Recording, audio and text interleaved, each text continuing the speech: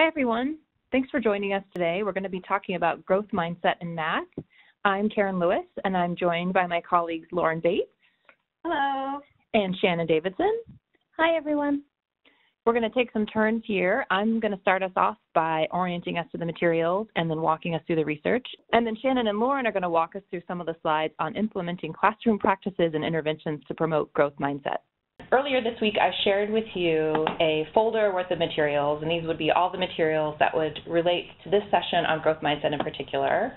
Let me bring those up. And in that packet of materials, there are several things. A facilitator guide that accompanies a PowerPoint show.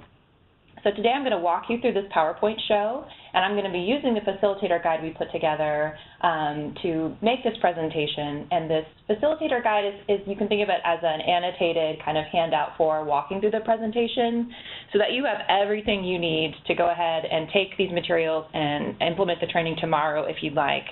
But I want you to know that we didn't intend for the facilitator guide to work as kind of a script for you. We very much trust that you will use your professional judgment and tweak these materials in ways that make them work as best as possible for your specific context. So it very much is something that you could mix around and cut out sections. If you feel like the group you're talking to is more knowledgeable about growth mindset, you could maybe cut back on the research. But the facilitator guide serves as a nice document to walk you through and be able to talk about all the slides. I'm going to bring that up to show you just real quick. You should have this in your email. If you did not, I'm happy to send it along again. And all of these materials will be on our partnership website. But here's what the facilitator guide looks like. It gives you a sense of how long this would take, some background readings, and then all of the materials you would need at the outset to get you prepped to deliver this training yourself. It includes an agenda to get you a sense of how long each of the various sections would take, and then launches in on the third page with information for each section within the slide deck about how to talk about it and some tips and facilitator notes to support you in what you need to know to deliver the training. So like I said, today I'm going to go through this training, go through the slides to cover the background on the research on growth mindset, and then the kinds of strategies that we found in our combing of the literature. And I'm delivering this training as I would to a group of teachers that are more novice in this area, with the understanding that you as trainers and teacher leaders, instructional coaches, probably have a really deep knowledge of growth mindset to begin with. And I trust that you will be able to know your audience better than I would and tweak this if need be. So when I present this material, if it's a little bit more basic than your current knowledge, I don't mean in any way to insult your expertise in this area. I just wanted, the training we wanted to put together was kind of starting with the most basic audience that would have less knowledge of the topic and be able to work from there. All right, so we have an hour together today. This training is scheduled to last about 2 hours altogether. So clearly we're not going to be able to walk through all aspects of the training in today's webinar, but I want to speak about each of the different activities that we have planned to give you a sense of why we selected them and how we picture them fitting into the overall training itself. So for this, this training on growth mindset, we wanted to start with an icebreaker to get people warmed up, thinking about growth mindset, maybe ways that are unexpected, and working with the group if you were to be working with a group of teachers. And one way we thought would be nice to do this is to break the ice by getting people to play with some origami puzzles. If you're not aware or familiar with these, they're really fun. And in the set of materials we've given you, we have a handout here. It's one of the PowerPoint or the PDFs has some examples of these puzzles that you can cut out and provide to teachers. And the goal here is to take a sheet of paper and fold it in such a way that one side has all black squares and the opposite side has all white squares. And the puzzles differ in levels of challenge. Some are really easy and able to solve right away. Some are much harder. And so our idea with this icebreaker would be that you would give people some time to try them and encourage them to work through more and more challenging puzzles, and then after they've had a chance to complete some work together with a partner to reflect on that experience. And we would have people discuss with their partner these kinds of questions and get them to think about and talk about what was your initial reaction to the puzzles.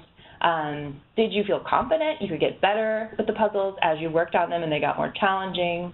What kind of internal self-talk did you have as you worked on the puzzles? And we like this as a way to get people kind of thinking about and reflecting on some ideas they might have about themselves and their abilities, especially in unexpected domains like working on puzzles, because often we find when the puzzles get more challenging, you get people that experience frustration and get frustrated and say things like, oh, I'm just not a puzzles person. And we might be able to bring a little bit more self-reflection to the table about unexpected ways in which mindsets can influence how we react in the world. And it's also just really fun. So this would be a nice way to get things kicked off. And then moving into the learning objectives to set the stage for what we hope people take away from this training. And those learning objectives include, first and foremost, what's really critical here, I think, is reflecting on their own mindsets about math and being able to do some deep digging and think about how people feel about their own math abilities. The other objectives include considering how fixed versus growth mindsets impact students' learning and engagement in math. And finally, learning and being able to get a chance to practice some strategies to promote growth mindset in the math classroom.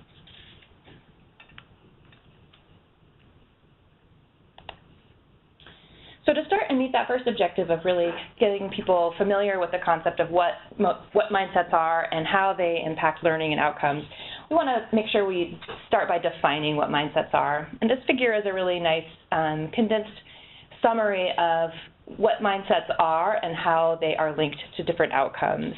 And as you know, this research was pioneered by Dr. Carol Dweck, who is a developmental psychologist, who really her goal in this research at the beginning was to figure out how people respond to and cope with failure. Because in some of her early research, she had discovered that some people tend to cope with failure with rather kind of a crumbling response and just falling apart, whereas others seem to cope with it better and embrace failure as a necessary part of the learning process.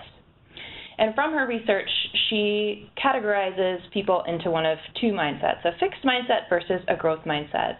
And people with a fixed mindset tend to view their intelligence or their abilities as really fixed qualities, that they're more of a gift or some innate capacity from birth that really can't be changed significantly, versus a growth mindset where people think and feel about their intelligence and abilities as things that can be developed over time with effort and strategies and hard work. We're going to explore more about how mindsets impact learning and outcomes, but I like this figure and we've included it in the materials we shared with you because it really nicely summarizes how we know growth mindset operates. And what we see here in this figure is that it really downstream impacts how people cope with and respond when they encounter challenges and obstacles. And on the positive side, when people have more of a growth mindset, we see that they really are more likely to persist when they meet obstacles and embrace challenges as part of the learning process, as opposed to avoiding challenges and giving up in the face of obstacles.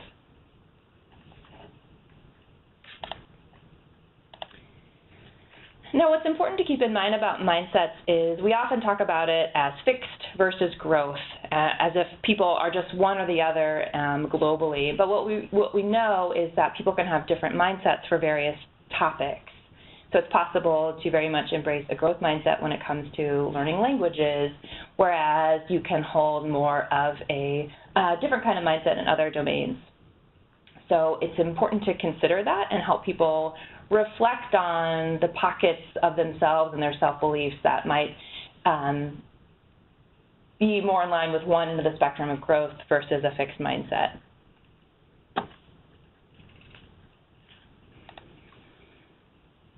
Now, we think that mindsets are incredibly important to consider when it comes to math in particular, and that's why we're all here today, to think about students' math attitudes and how we can support them. And we wanted to start with talking about growth mindsets when it comes to math, because there's some unique features of math as a domain that might set students up to be more likely to endorse those kinds of fixed mindsets.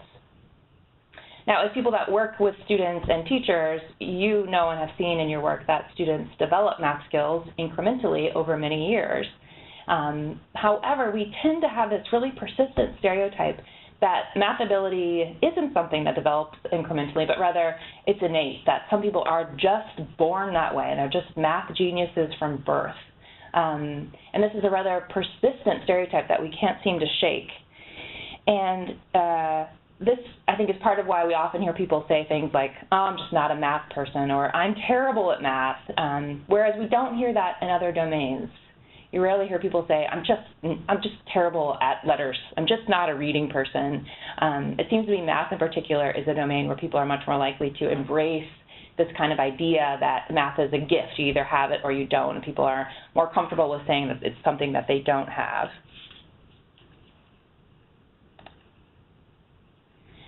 At this point, if I was working with a group of teachers, I would pause here for some important self-reflection and have people think about whether, in their experience, they've ever heard anyone say, I'm not a math person, or this kind of endorsing this idea that math is something that's gifted, and think about whether they've heard other people say it or whether they might even have said it themselves. Because I said at the outset, we want to build self-reflection into this training as much as we can.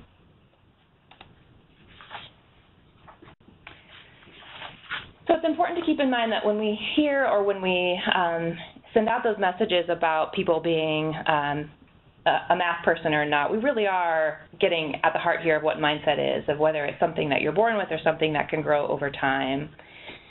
And I want to start or introduce our discussion of how mindsets are important for outcomes by drawing back to the work of Camille Farrington and her colleagues at the University of Chicago Consortium. And she is an influential researcher in the field of non-cognitive factors more broadly. And she's been interested in what it is, the non-cognitive factors that help students to do well in school and life. And in her work, she's used this term of academic mindset as kind of a catch-all term for the ways young people think about themselves as learners and the kinds of attitudes and beliefs they have.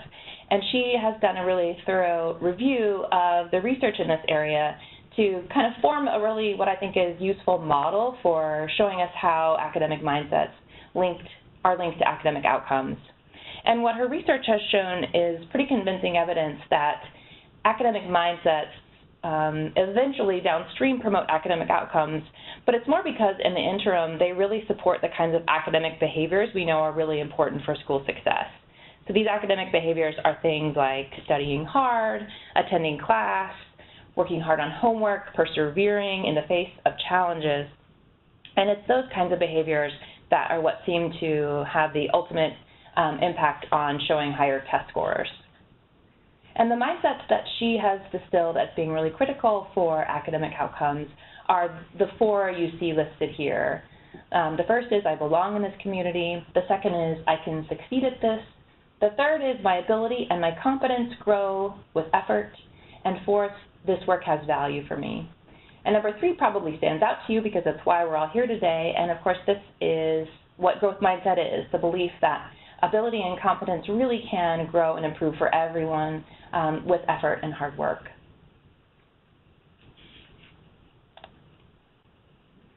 So if we look and turn to the research on growth mindset and math in particular, there's a really strong and robust body of evidence linking mindsets to math success. We know from several studies that students that endorse a growth mindset have better math grades and test scores relative to their peers that endorse more of a fixed mindset. We also see really interesting research showing and supporting this idea that mindsets help us transition more successfully in the face of challenges. So Dweck and her colleagues have a great study that tracks students from the elementary to middle school transition. And this is a time that we know many students for the first time are actually encountering challenges and finding math to be more difficult than it had been in the past.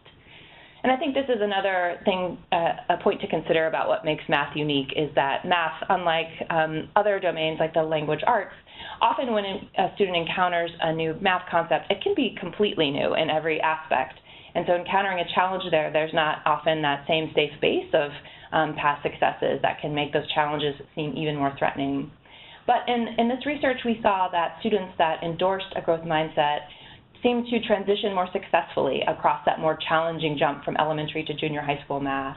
And in part, we explain that by this capacity to cope more successfully and embrace challenges as opposed to finding them threatening. As another point of evidence of the importance for mindsets and outcomes in math in particular, there's a really interesting study that came out recently that was done with virtually almost all 10th grade students in Chile, and they found that students' mindsets predicted their language as well as their mathematics achievement. Even more interesting nuance in this study was that we see that the low-income students in this sample did have lower test scores overall, as we would expect and as we see quite frequently in our own United States data.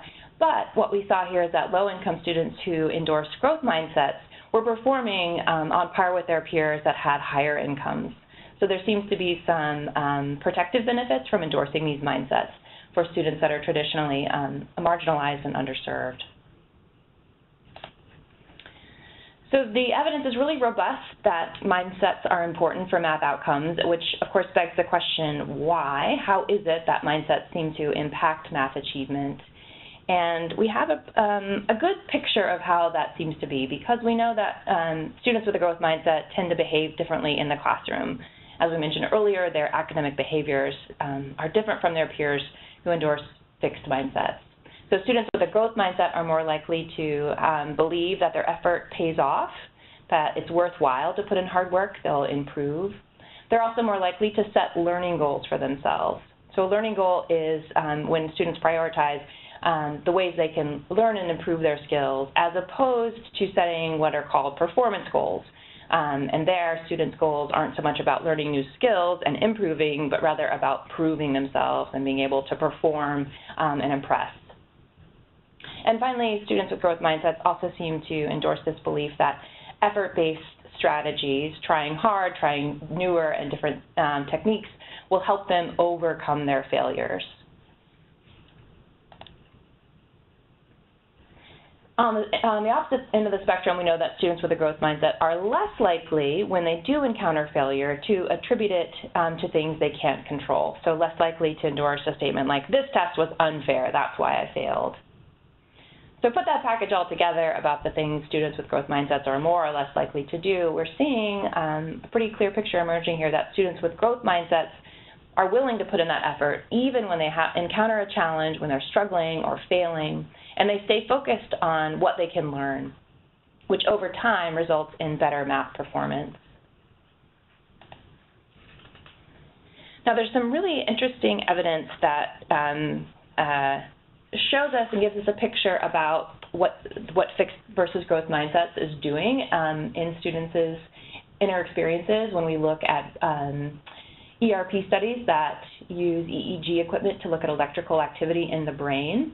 And we see that students with a fixed mindset actually have a pattern of brain activity suggesting that they have a stronger reaction to negative feedback. So in this study, students were given a quiz, and they could get answers right or wrong, and after they completed the quiz, they were given feedback on each individual item. And it seemed that students that had the fixed mindset found that event of having a negative answer was more threatening to them, but they also spent less time paying attention to the kind of feedback that would help them learn and correct their answers in the future. Which the end result was they actually did learn less. They were given a surprise retest, and students with a fixed mindset learned less on this math quiz overall. And why these results are really important is because what they're telling us here is they're painting this picture that students' beliefs about intelligence not only influence kind of their reaction to failure, but they actually influence their learning, because they're changing how students focus their attention in learning situations and the kind of effort they go to remember new material.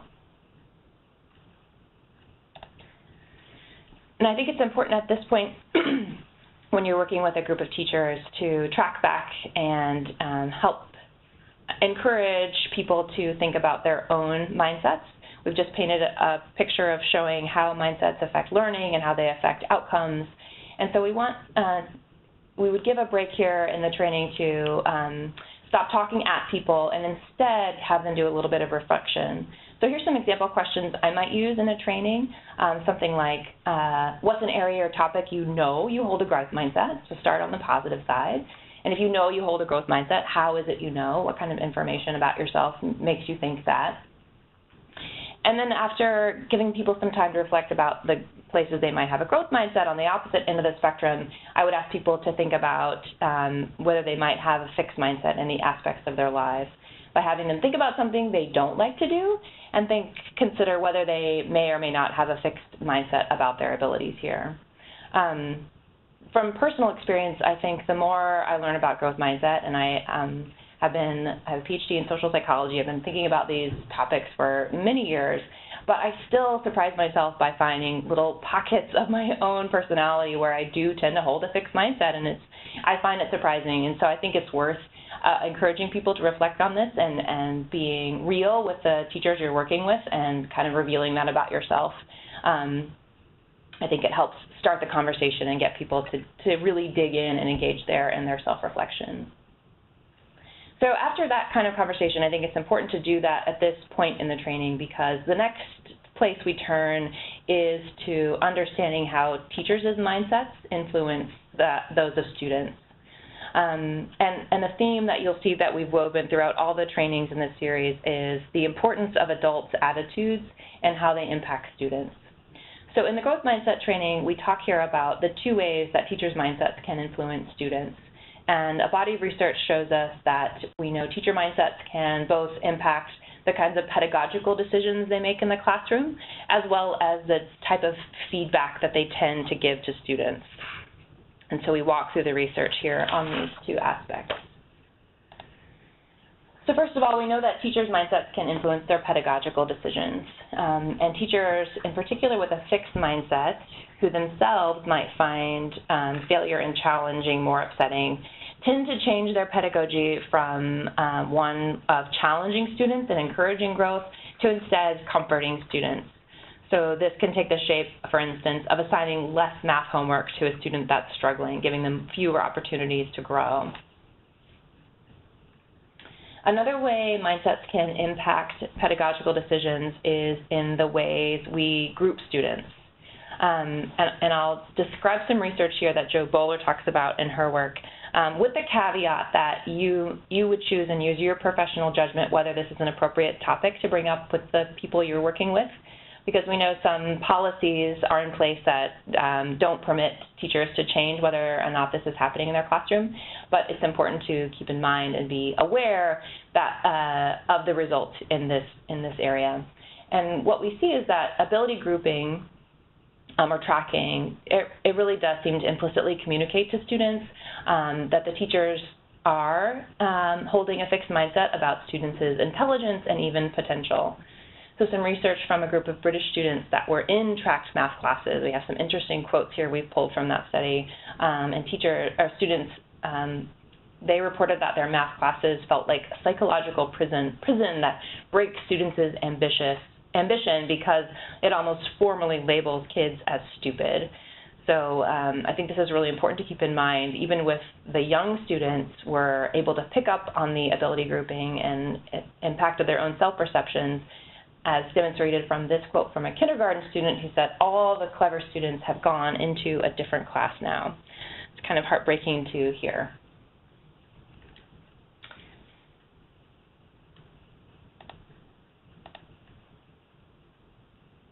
And what we know on the opposite end of the spectrum is that when students are instead placed in heterogeneous classes, they achieve more, they achieve better, and they achieve higher than students that are ability grouped. So a group of American school districts that stopped using ability grouping in middle school math classes so that all students, regardless of past performance, took more rigorous math classes, had some really exciting results. They found that more students took advanced math classes once they got to high school, and more students actually passed those classes. What's more, when it came to standardized state test scores, the students even earned higher scores, and they saw a dramatic narrowing of their achievement gap between white and minority students. And these results were consistent whether students came into middle school with high or low math achievement. So as opposed to being something that kept students in their level, so to speak, this seemed to bring everyone up to a higher level together. Now, in addition to influencing teachers' pedagogical decisions, there's an interesting body of research that shows teachers' own mindsets impact how they communicate to students and the kinds of feedback that they give. So for instance, teachers that hold more of a fixed mindset tend to react to students that are struggling in different ways and providing those students with more comfort instead of providing them with different strategies and ways to grow. So when I say comfort, it's like this quote you see here that something like, oh, you know, plenty of people have trouble in math, but you know what, there's a good chance you could go on to be very successful in other fields. And what's the problem here is that even though that might feel like a kindness and might be comforting to a student, when students hear that feedback, they actually are interpreting that the teacher had lower expectations for them, and then they themselves had lower motivation and lower expectations for their own success in math.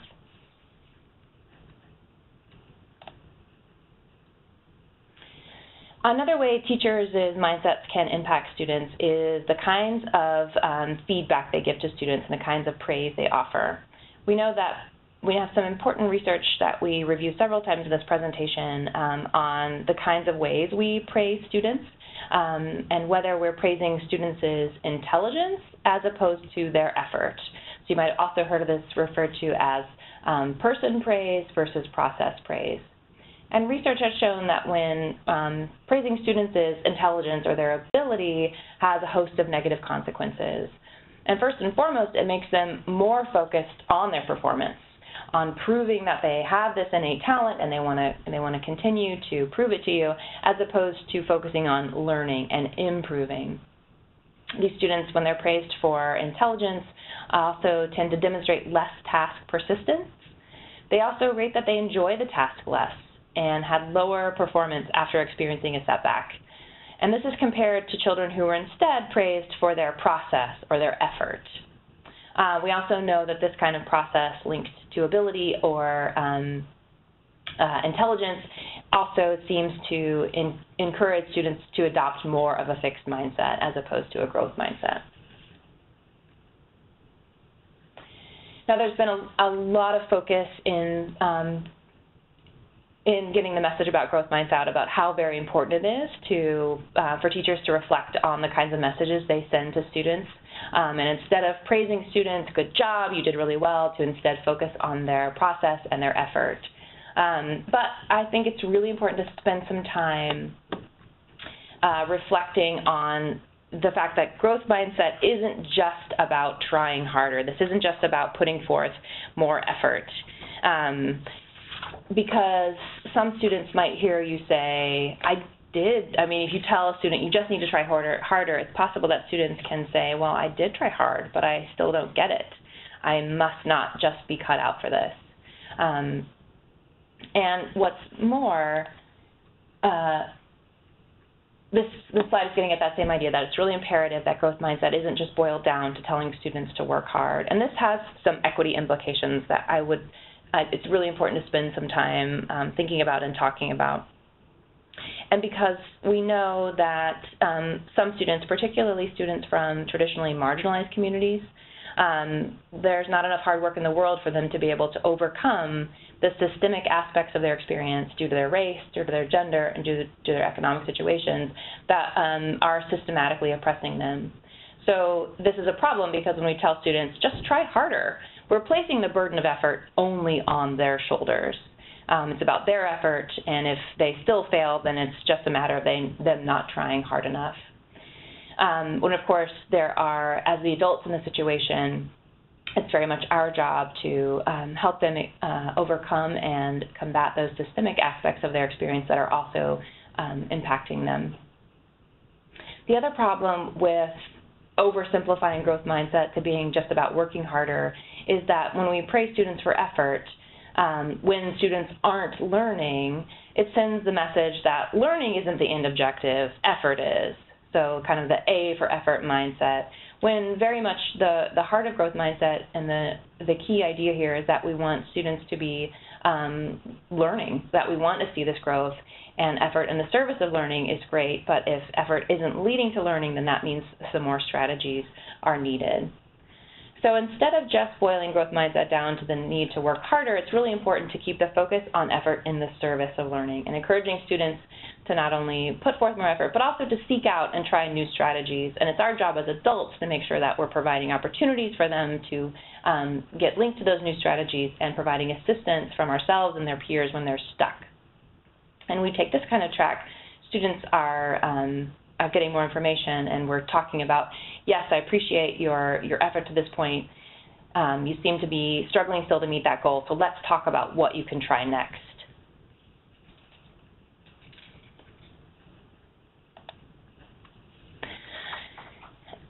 Discussion of mindsets and equity also, I think it's really important to tie in here the role of math stereotypes and how they are linked to mindsets.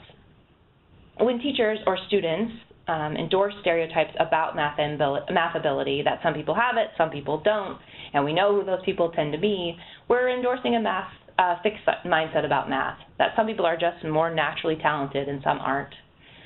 And this is a problem for a host of reasons, and a really robust body of research shows us that stereotypes not only constrict children's aspirations, but also really shape their academic identity and the kinds of goals they set for themselves.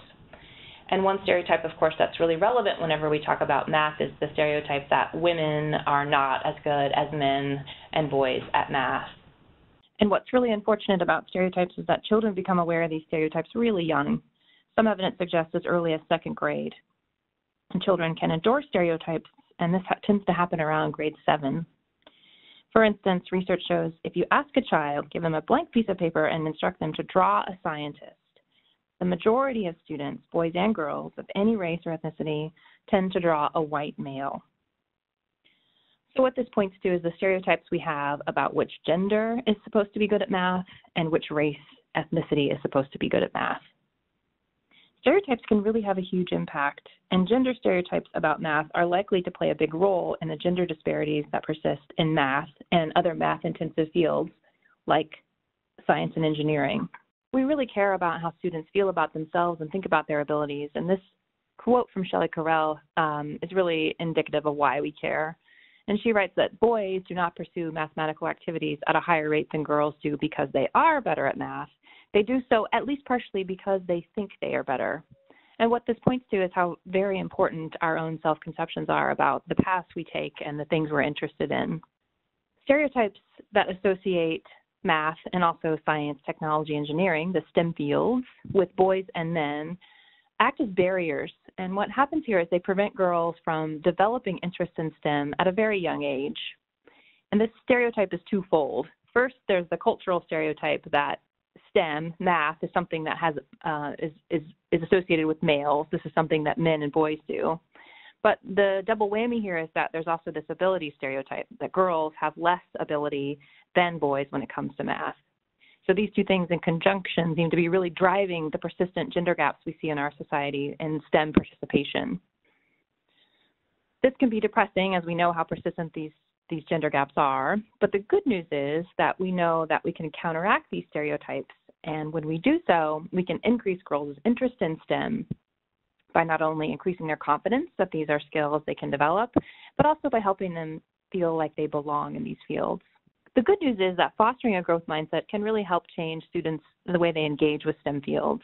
For instance, research shows that having a growth mindset influence both the motivation and the aspirations of clinicians in organic chemistry. We also know that growth mindset positively impacts minority students who are confronting stereotypes about their race and their perceived intelligence of their race. This is a place in a training with teachers that I would want to give a nice long pause to help people reflect and think about how stereotypes might be playing a role in their classroom. This is one question you might use to engage teachers in a training to get them to think about that, and that's what evidence have you seen in classrooms and schools that there are stereotypes about who is and who isn't good at math. Next in your facilitator's guide, you'll see that we've built in an activity to help culminate the section of learning about the research on growth mindset to help teachers get more engaged with the material themselves. And this activity is what we call a jigsaw activity. It's something that might be familiar to you in your work. It is a method of classroom organization that was originally developed to help foster relationships And it does so by forcing group members to depend on one another and interact to complete a lesson successfully.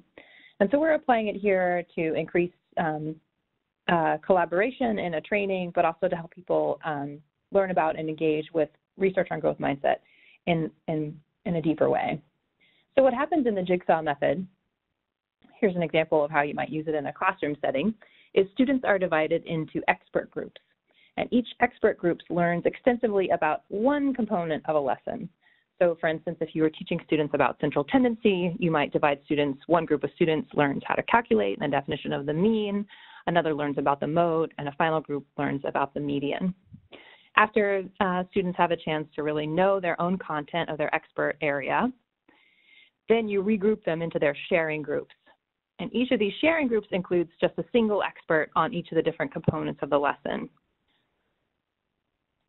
Then each of the experts are required to teach their group members about their expert topic and share with the rest of the group. So in this way, in order for the group to understand all the components of the lesson, they have to depend on one another.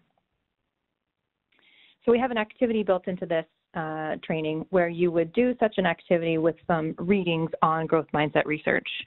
These are studies that we have already referenced in the training, but we've prepared some handouts that are a condensed version of these research articles. In the expert groups, you would group folks so that they would get a chance to read about one article in particular.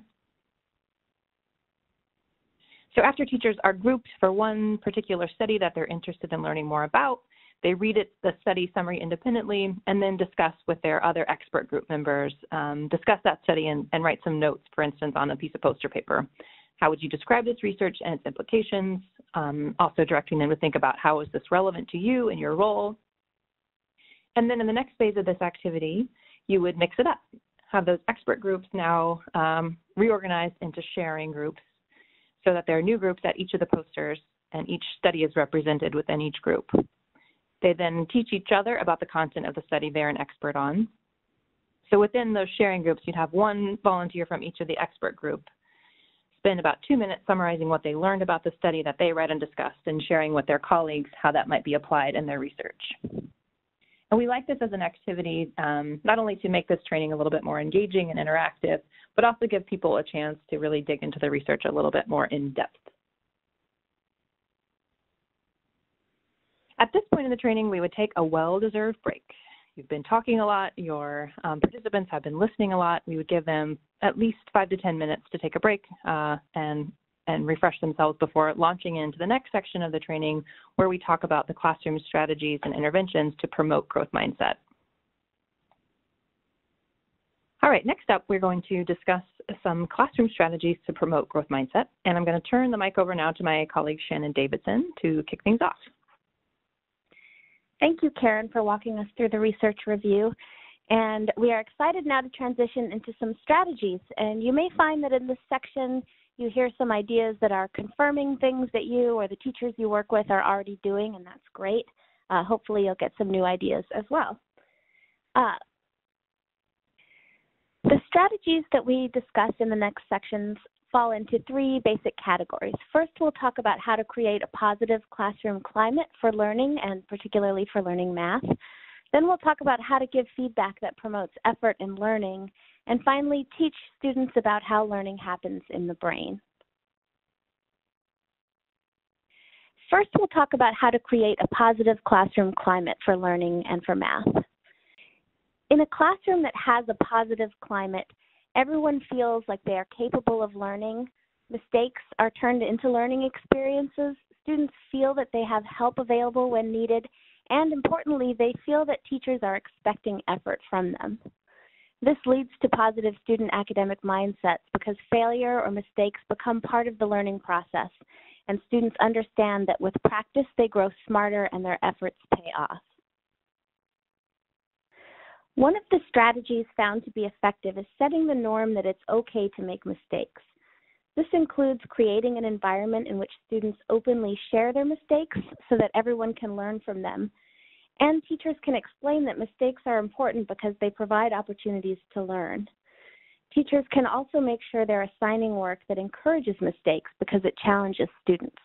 So it's important to emphasize here that making mistakes shouldn't just be presented as something that's okay. It should actually be encouraged and expected as a necessary part of learning.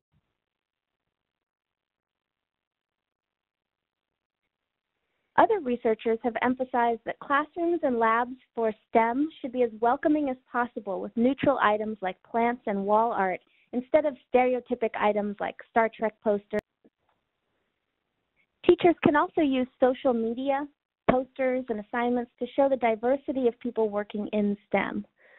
The key here is to show that STEM practitioners themselves are diverse, and this is normal, not exceptional.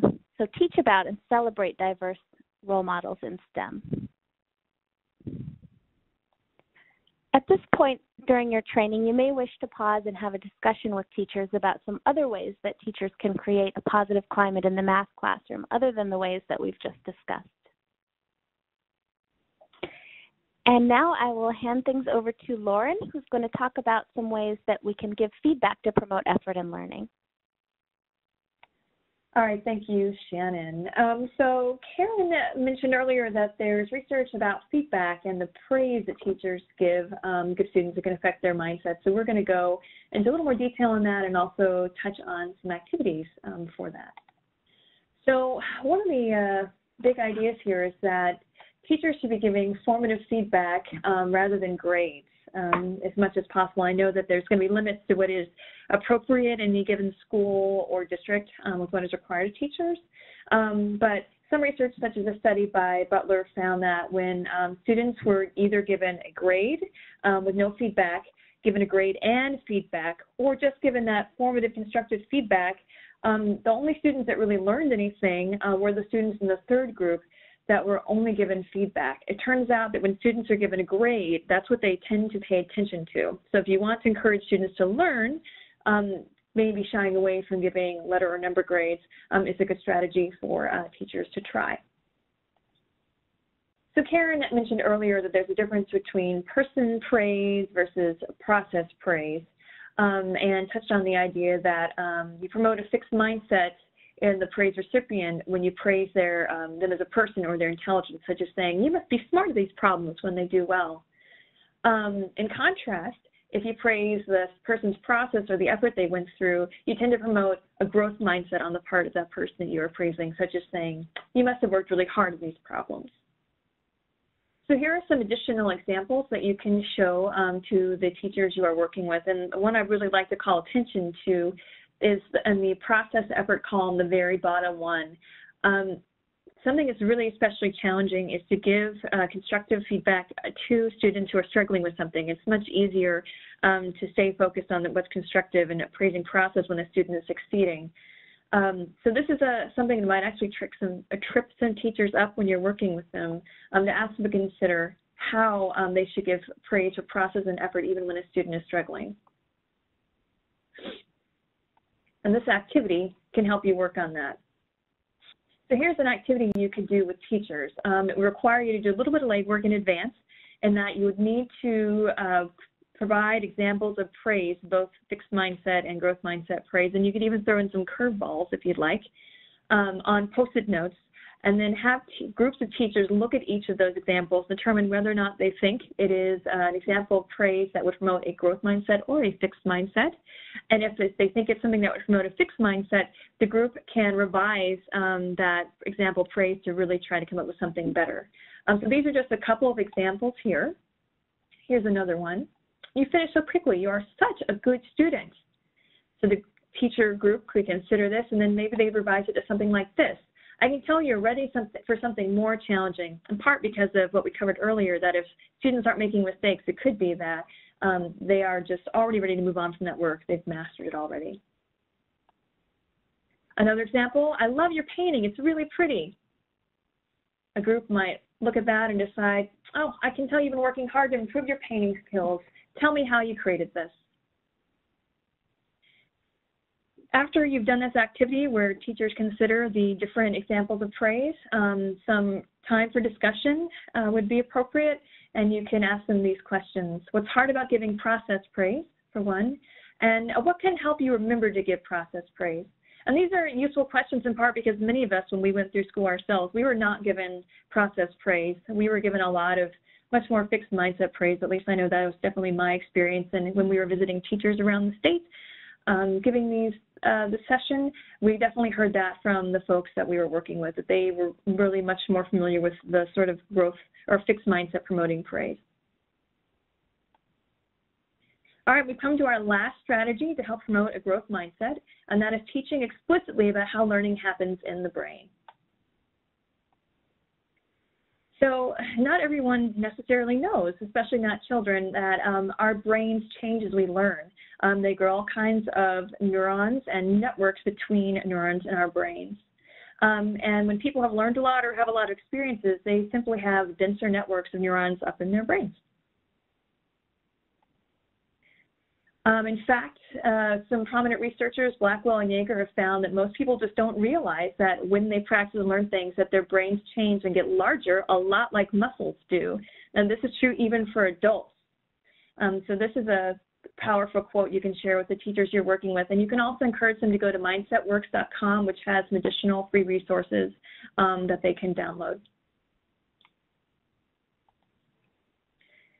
So Yeager and Blackwell and several other colleagues have actually tried classroom interventions wherein they taught students explicitly that their brains change like muscles with challenge and effort, and that is an important part of the growth process. Another way of describing this in a way that would be very clear to students is that learning or changing. Another useful way of describing this in a way that children can relate to is to compare the abilities of an adult or an older child to a baby. Children are very aware, especially many of them in the elementary years that might have siblings, younger siblings, or they might have friends that have younger siblings, and they're very aware that babies come to the world not having a lot of abilities and not being able to speak, not being able to walk, but over time they learn more, they start walking and talking, and that this is a process that takes effort. This is another really great analogy of how change takes effort and practice. So the activity that we have for you involves students reading an article that is written at the 3rd grade reading level called You Can Grow Your Intelligence. And this article is included in your packet of resources that Karen emailed out. After they read it, they reflect on something that they couldn't do very well at one point in their lives, but then they practiced and they got better at it. And this doesn't have to be an academic example. It could be when they were learning how to play football, and at first they couldn't kick the ball straight to get it to the goalpost, or they when they were learning how to swim, and at first they were very afraid of the water, but eventually got to where they could do it. When students reflected on this, they write a letter of encouragement. It can just be a few sentences long. Definitely make this appropriate for the age of students you're working with. To an imaginary future student who is struggling at school and maybe might be feeling dumb because they're having a hard time. So this process is known as saying is believing, and it's a pretty well-researched strategy for getting students to really think deeply about something and then apply it to another person. Oh, I don't like how that came out. This strategy of having students learn and read something, reflect on it, and then try to help someone else out is called Saying is Believing, and it's well-researched, and we'll touch on it in other sessions in this series. And the key idea is that they're not only getting time to reflect and sort of apply what they're doing, they're also being of service and helping someone else out instead of being thought of as someone who's struggling and needs help themselves. In your packet, I should go back. I didn't mention at any point that there's also the teacher's guide. Ugh.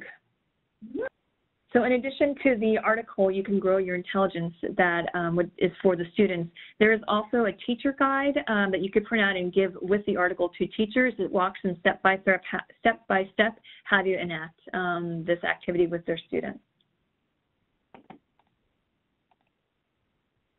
So what do you think? This is a question you could ask to teachers after you've introduced this activity to them, and they could reflect on it. Do they think they could incorporate it into their activity?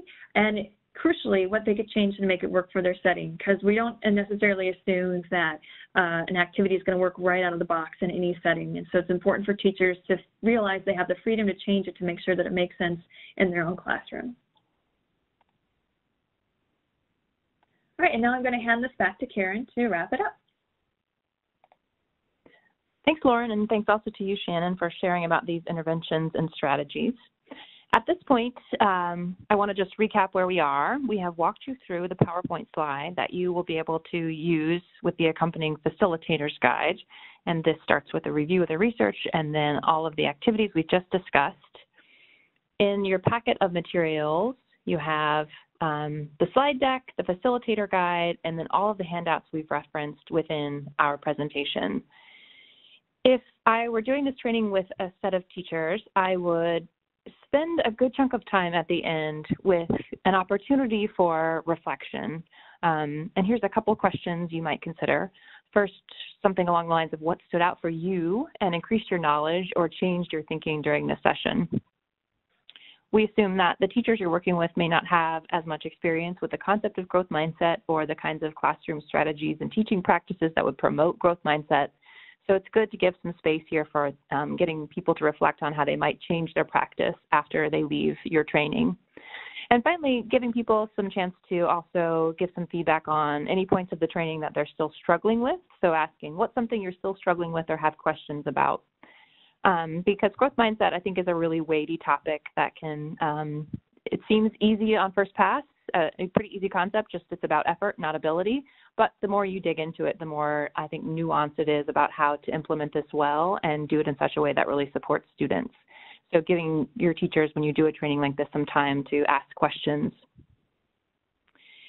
If I were working with a less expert group of teachers, someone, or maybe even a group of families, someone outside the education context that had never heard about growth mindset before, I might include an additional activity to really draw out this self-reflection.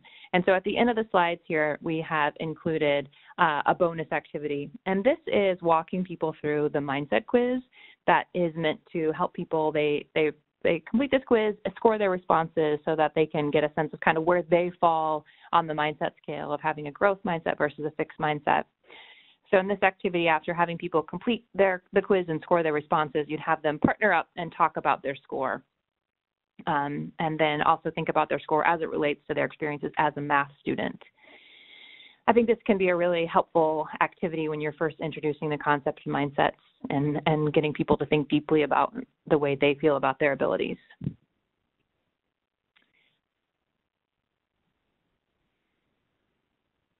So we are here at REL Northwest, and if you are interested in learning more about the work we do, please visit our website. Here's a brief overview of the kinds of work we do, but we definitely want to stay in touch and hear about your experiences. So here is some contact information. That about sums it up for us. We are looking forward to joining you again soon to talk about the other math attitudes of self-efficacy, math anxiety, and sense of belonging. If you have any questions in the meantime, please don't hesitate to reach out. We're excited to hear about how these trainings work for you and any questions you might encounter in your process. Thanks for joining us today, and we hope everyone